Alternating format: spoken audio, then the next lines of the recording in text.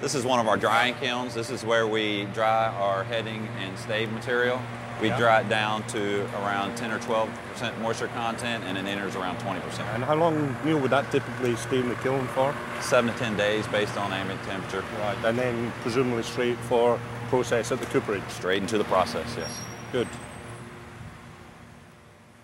The biggest thing you'll notice in the American cooperage as you walk in is the amount of noise generated by the machinery, the size of it, and it is just a vast assembly factory. Every single element of the process here is machine driven, other than the barrel raising. That's the only part of this process that has real manual intervention.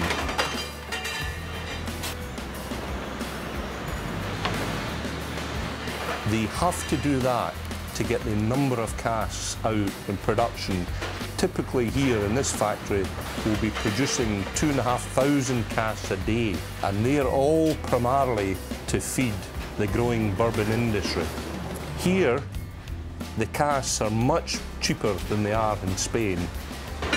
Typically, a new American bourbon cask will be $120, maybe $130.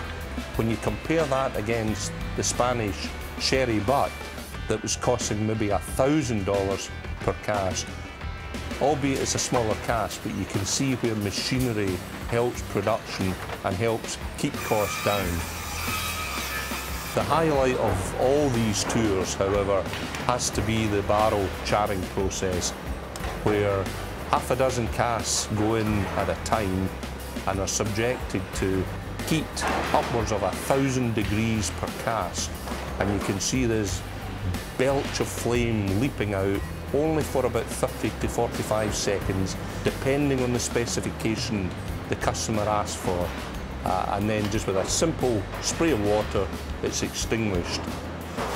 It's this firing process, this charring, that imparts this most pronounced flavour into bourbon, you know, the rich, creamy caramel vanilla flavours that we all know.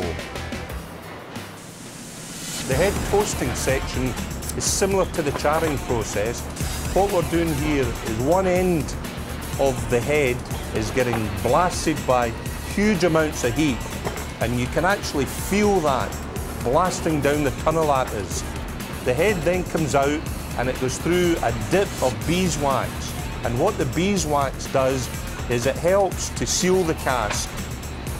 Once the head goes into the main bulk of the barrel, it also acts as a lubricant to ease the head in rather than forcing the head in and shattering some of the wood.